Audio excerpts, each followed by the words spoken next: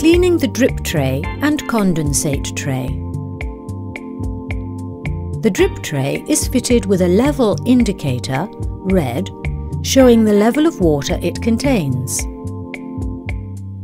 Before the indicator protrudes from the cup tray, the drip tray must be emptied and cleaned.